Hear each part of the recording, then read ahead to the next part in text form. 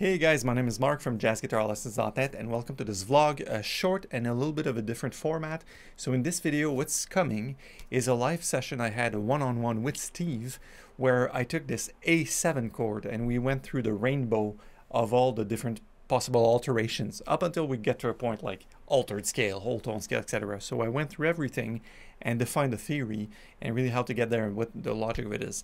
So this video was a session filled with Steve, and of course I got his permission to do that. Steve is a jazz guitar accelerator student, and the accelerator is where I take you from wherever you are in the world of jazz, probably maybe a beginning jazz or intermediate jazzer, and make you into a very decent jazz player in a very short amount of time. Hence, Accelerator is the name of the program, right?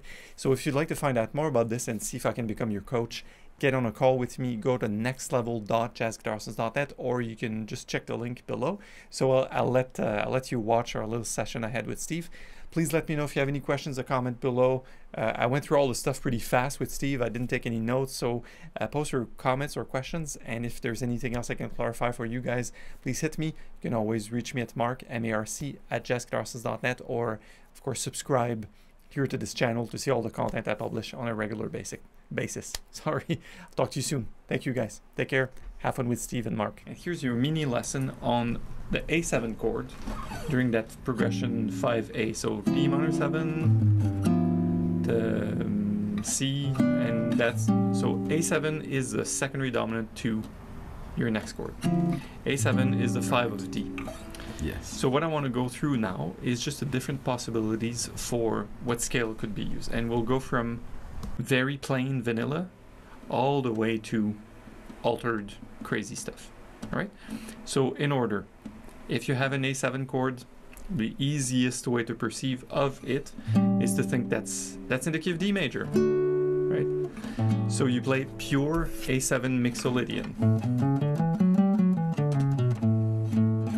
A13. This will sort of clash when you're playing in the key of C major, because now you get an F sharp and a C sharp. Alright, so that would be your first option. If you take the A burst hold, it will tell you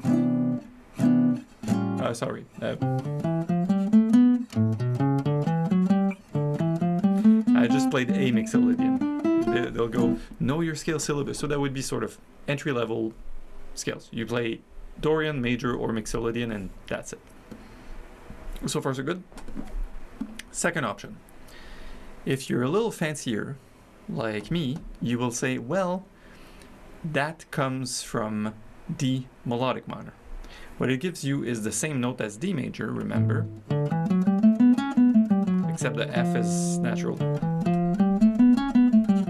Start that scale on A, so you get Mixolydian, flat 6. 1, 2, 3, 4, 5, 6 is flat 9. In other words, you get an A7 flat 13, but with a natural 9. So it sounds like this, not like this. That's the second option. The beauty in that scale is, as I've showed Steve the other time, is if you play a C major scale, you just raise the C to a C sharp and you keep the 6 other notes the same. That's effectively D melodic minor. That's a shortcut for getting your D melodic minor scale. It's one note away from C major. So far, still to this day, this is my favorite sound to use on a secondary dominant of that sort. When you have a chord like this, which is 6, which is 5 of 2, I'd always think of the 2 as melodic minor during that while, which gives you A7 flat 13, or D melodic minor. So D melodic minor of destination. Sounds modern, it sounds good, so you would solo like, sorry, that's my friend Scott, so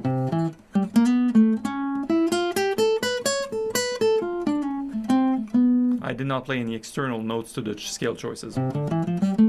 A, D, G. D is Dorian, G is Mixolydian. We're not even altering the 5, we're just talking about the 6. So now we have this, but we have this. The next step up is to go, so now we have flat 9 as well. Flat 13, flat 9 is, Steve is smiling, D harmonic minor. of destination. It gives you an A7 that you have to do two things to it. You have to go from this, that's pure Mixolydian, you have to go flat 2, and flat 6 that we inherited from D melodic minor. So you get the scale of A Mixolydian with a flat 2 and a flat 6. In other words, you get all the same note as C major, except the C is sharp and the B is flat. So that's close to F major as well, because of the B flat. So your scale will be, so just running the scales, C major, A7, flat 9, flat 13, D Dorian, G7. You're with me? Okay, perfect. So far we've covered plain A7 13. A7 flat 13, but the ninth is natural. A7 flat 13, flat 9, harmonic minor of destination, a bebop favorite. When you play like this, you're going to sound like late 40s to mid 60s. And it's in the mid 60s that guys started to sort of use more interesting alterations. Flat 13, flat 9 is also reminiscent of what you'd hear in Beethoven. Like,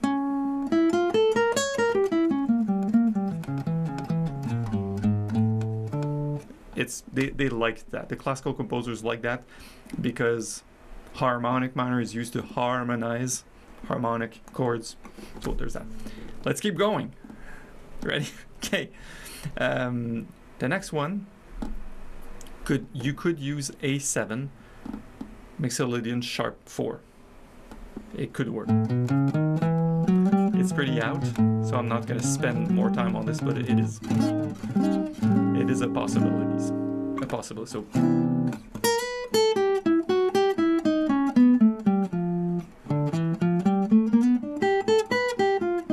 right.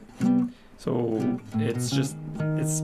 you're pulling, but you get a D sharp in there, and that D sharp is like it wants to do something. So it's the interest of an altered scale or chord is always that it's pulling, it's going somewhere. All right.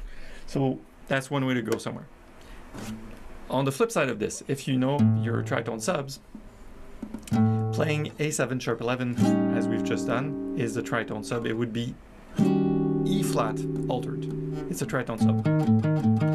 Meaning that on the other leg, if you want to do E flat, Mixolydian sharp 4, sharp 11, you can play the altered scale. You can play A7 as the altered. When you do that, you are effectively playing E flat 7 Mixolydian sharp 4, or you're playing B flat melodic minor. Now we're getting further and further, and that's like sort of amongst the two most tense sounds you can use for A7.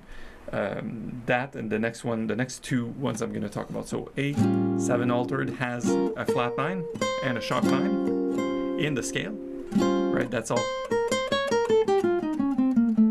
That's just the scale. And it has a sharp 5, it has a flat 5 in it as well. So you can call it a flat 13 or a sharp 5, you can call it a sharp 11 or a flat 5. This is flat and sharp 9, this is flat and sharp 5. So there are two of those. You want to summarize the altered scale like this, you can say, well, on A7 play B flat melodic minor, play E flat 7 sharp 11, that's another way of saying the same thing. Another way of saying the same thing, that's the Marc version, the Marc recipe. Pick your shell, A, G, and C sharp. You have 3 notes. To create a scale that has 7 notes, you're missing 4 notes. What are those? Flat 9, sharp 9, flat 5, sharp 5. And you've got your scale. Easy, right? Once you know, it's like, of course. Knowing this in relation to the, I like it, you know, if you're on an E chord, then talk to me in terms of E, right? Yeah. So that, because then it all lines up with your knowledge of 1, 2, 3, 4, 5, 6, 7, and E. Yeah. So now it's 1, flat 9, sharp 9, 3, flat 5 or sharp 4, sharp 5 or flat 13, the 7, and back to 1. So that the altered scale is not pretty. It's like 3 good notes and 4 bad guys. Love it. And you can think of it like this. So you're, because that's how I think of it. Even Wes, by the way, Wes did, even if that note was wrong, during an A7, you would play B flat Dorian, not even B flat melodic minor. That's one note away. It still worked because he's Wes, and you know anything he played sounded wonderful. But I've transcribed this. I'm like, dude, he's not even playing the altered scale. He's just playing Dorian, half step up Dorian, and he's just pulling out his licks, and he's Wes. So you're like, wow. But you know, so it's more about the storytelling than the correct syntax or grammar, right? I have two more, believe it or not. Okay, one more is using the diminished scale. So I'm gonna give you a mini lesson on this, going super fast. Start here. Okay, so I'm playing A, C, E.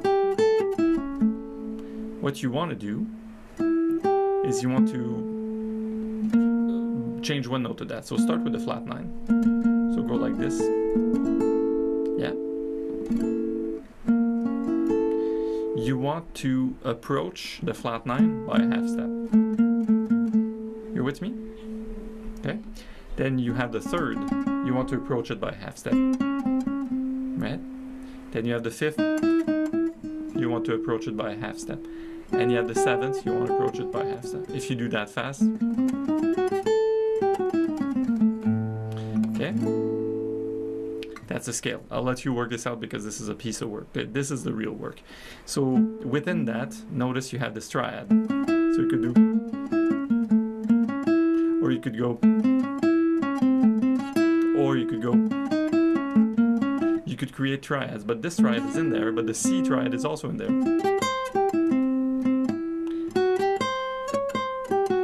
So you could have triadic work that you could do on major and minor triads within that because it's a symmetrical scale.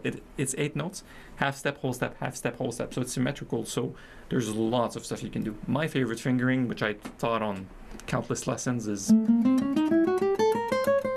this guy, and then it's positional up to the top 4 strings. It's positional. Then I go down. Then it so. You can reuse that video later to sort of check it out. And the last one would be whole tone scale. But that's a bit unorthodox. But you're here and you go, well, you know the scale, right? They're whole step. So you can develop a positional approach to that. There's countless ways of playing it. Actually, I was just finishing this guy. I finished volume 2 yesterday, and man, this book's heavy. Or I'm just working out too hard. I'm like, I'm sore. And you can develop a sound in which you have sharp 4, sharp 5, 13, natural 9, very hyper sound. So you could have like.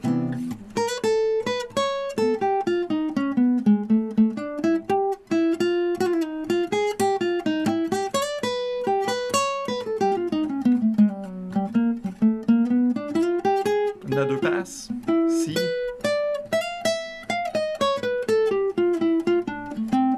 again,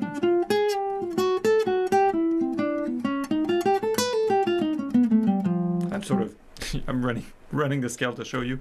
The scale has 6 notes and not 7. So altered scale, sorry, up to the altered scale in the video, it's always 7 notes, it's diatonic. Now, symmetrical scale, 8 notes, it's diminished, and this one is also symmetrical, is 6 notes.